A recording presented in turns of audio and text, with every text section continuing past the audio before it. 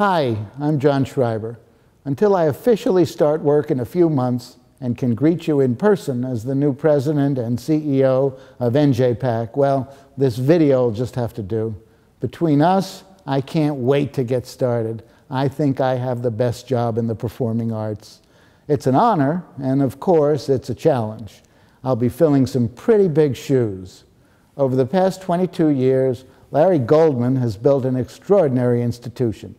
He has also led an amazing staff, as well as dozens of dedicated board members and thousands of generous donors and energetic volunteers to create one of the world's truly great performing arts centers. It's a tough act to follow. After all, Larry is NJPAC's founding president. What inspires me most about NJPAC is its unique mission as the real artistic heart and soul of our community. And by that I mean not only Newark, but the entire state of New Jersey.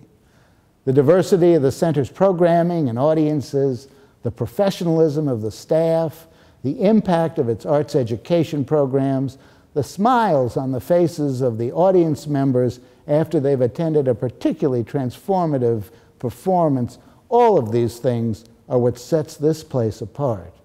At NJPAC, I look upon every audience as an opportunity to deepen our commitment to community. That personal relationship with each of you is what makes NJPAC special and has made it a model for the rest of the country. A great performing arts center that feels like home. That's our goal at NJPAC. I look forward to welcoming you home at our theaters very soon. Thanks.